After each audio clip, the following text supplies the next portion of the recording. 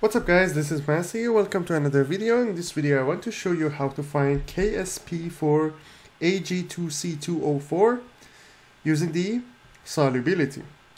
It says the concentration of silver ion in a solution saturated with Ag2C2O4 is 2.2 times 10 to the power of negative 4 molar.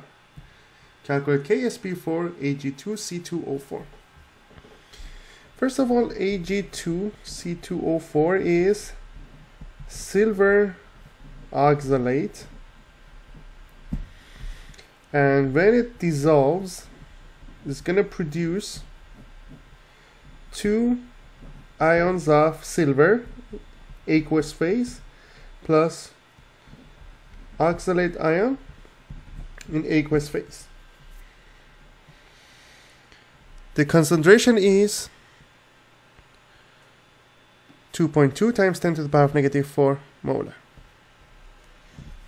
That's the concentration of Ag. It means that here that's going to produce 2x, here is going to produce x.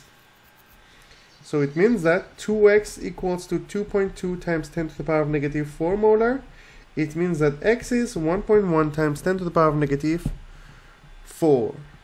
So KSP will be 2x to the power of 2 times x, which is 4x cubed. KSP will be 4 times 1.1 times 10 to the power of negative 4 to the power of 3.